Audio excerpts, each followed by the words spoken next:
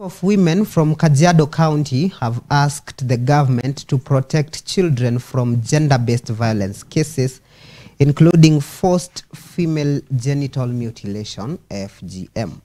According to the women, gender-based violence is rampant as girls continue being forced to FGM before marriage, especially in the arid and semi-arid land counties. So sisi wa mama kuekelewa uji mbele ya wanaume, mbele ya umati, tumesema hatutaki. Kwa hivyo tunaomba wanakeketwa cha lazima lakini wanafanyiwa kisiri na hakuna mtoto anaweza kujitokeleza. But as much as we have to agree with them and convince them that it's still early, and the government will be showing up in light with the challenges that they are facing, we have also spoken to them to the effect that even other areas are equally suffering.